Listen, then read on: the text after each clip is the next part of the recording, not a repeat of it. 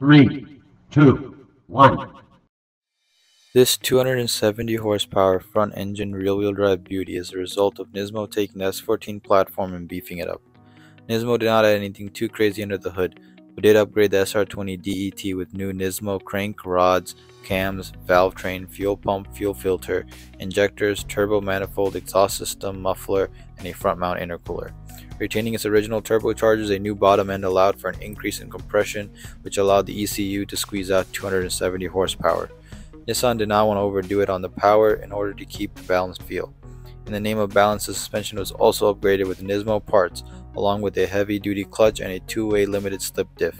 The exterior changes were available for purchase separately and included a spoiler, a very ugly hood vent, and bumpers that were designed to let as much air into the new upgraded Nismo brake disc to limit brake fade.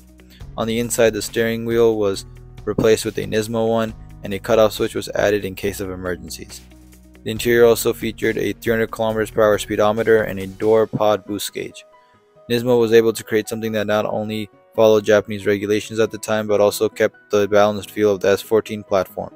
Only 30 models were produced, and as of April 4th, 2023, one is for sale at JDM Expo lot number 8075 for $52,000.